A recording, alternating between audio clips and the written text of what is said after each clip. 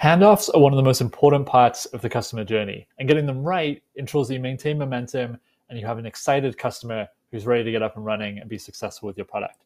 So here are 3 ways to add guardrails, automation, and transparency to improve your handoffs.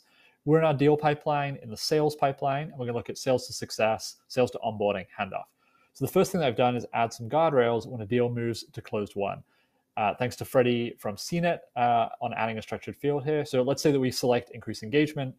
We have to add some additional details to close out this deal. Let's say that we want to get more employees active, just to have something in here. So now the deal has moved to close won. The next thing is to look at automation. So we've set up 3 separate automations here. One is when a deal moves to close won in the sales pipeline, we want to automatically move that deal into our onboarding pipeline so it's ready to start onboarding. So we've done that here with this 3-step workflow. The next workflow that we're going to look at is to add some transparency. So we're going to attach a mutual action plan with arrows to that new deal in our onboarding pipeline. And we have some branching logic here based on the goal that is set by sales. So we said that the goal is to increase engagement. Therefore, we're going to use the small plan, the small template for this particular deal. If it was to reduce attrition, we would use a different template for the mutual action plan. That's all outlined here. And then finally, we just add the plan URL back into the deal so that we can use it in our third workflow here. So this is going to create some internal tasks for our onboarding team.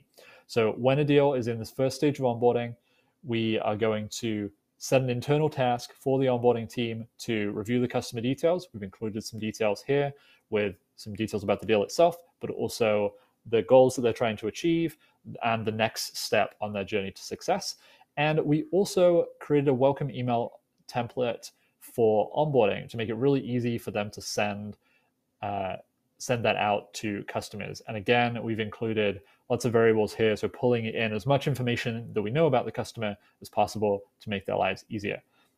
So finally, let's go back to our deals and let's take a look at that deal in the onboarding pipeline. So now we have this deal MCM startup ready for onboarding.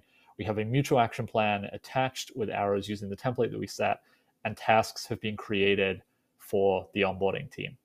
Let me know if you have any thoughts. I'd love to hear your feedback. Thanks so much.